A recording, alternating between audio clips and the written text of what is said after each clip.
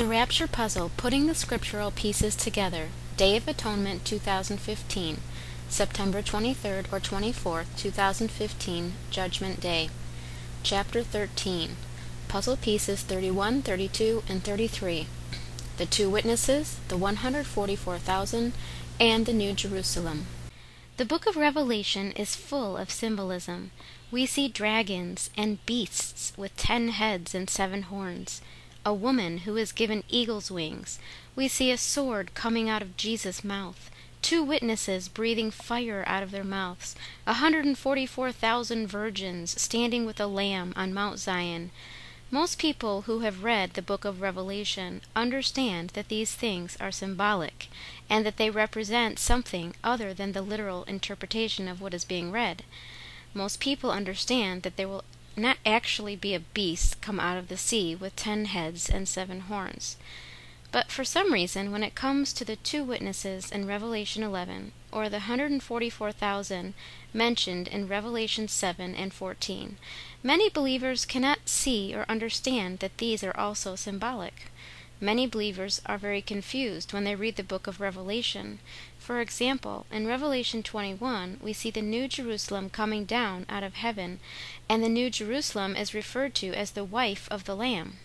Many believers know that the bride of Christ is the church, but are confused by this passage that says the bride is a city. I would like to look at some of these difficult passages and do my best to explain them from my own understanding. I do not claim to understand everything written in the book of Revelation, and will admit right now that my interpretation may not be correct. Only the Lord has full knowledge of what all of the symbolism represents. We must allow Scripture to interpret Scripture and try to understand these difficult passages. We need to stop trying to fit God into our little box, continually insisting that everything we read in the book of Revelation is literal and not symbolic, and that to think otherwise is heresy. This is the same attitude that the Pharisees had, and was why they were unable to see the Messiah for who he was when he first came to the earth. Their legalistic, narrow-minded interpretations of the Scriptures did not fit with what Jesus was doing and who he was claiming to be, and they could not see that he was the fulfillment of the prophecies. The entire Bible is full of symbolism, especially in the prophecies. Jesus loved to speak to people in parables. These parables were stories that had deeper meaning, and the people and things in his parables represented something. Jesus, the Word of God, is an incredible storyteller, and the written Word of God is his story to us, and it's full of symbolism and parables. God is the most amazing storyteller of all time, and this book that he wrote is the world's greatest story. It's his story. Okay, so let's first take a look at these 2 witnesses in Revelation and allow the Scripture to interpret itself. Revelation 11 says, I was given a reed like a measuring rod, and was told, Go and measure the temple of God and the altar with its worshippers, but exclude the outer court.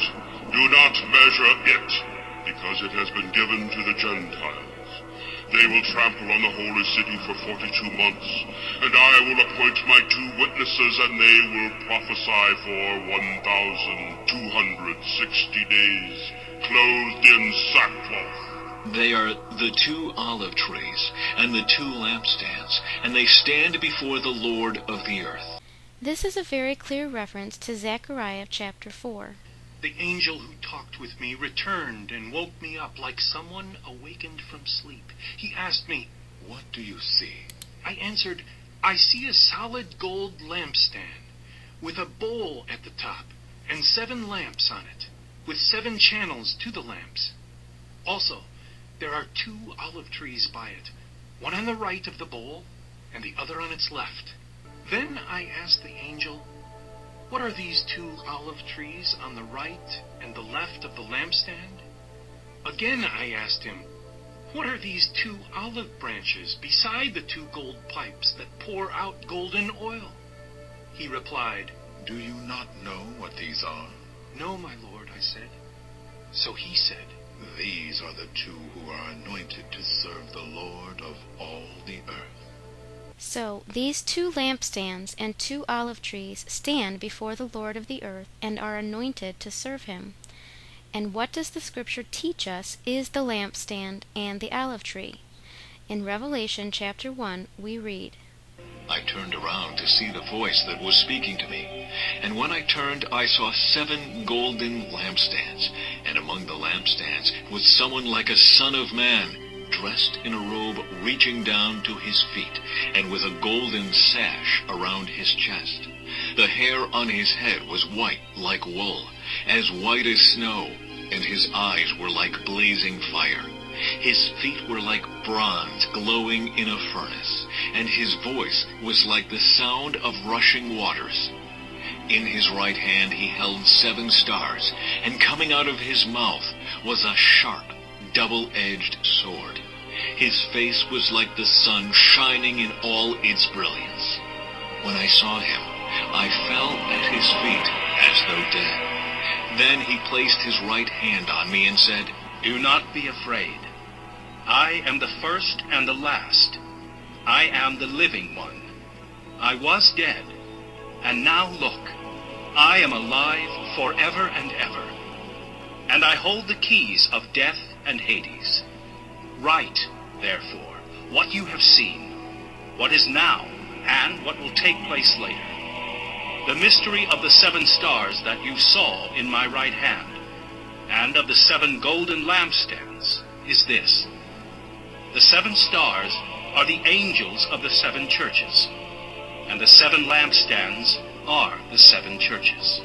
If some of the branches have been broken off, and you, though a wild olive shoot, have been grafted in among the others, and now share in the nourishing sap from the olive root, do not consider yourself to be superior to those other branches. If you do, consider this. You do not support the root, but the root supports you. You will say then, branches were broken off so that I could be grafted in. Granted, but they were broken off because of unbelief, and you stand by faith. Do not be arrogant, but tremble. For if God did not spare the natural branches, he will not spare you either. Consider therefore the kindness and sternness of God. Sternness to those who fell, but kindness to you, provided that you continue in his kindness. Otherwise, you also will be cut off.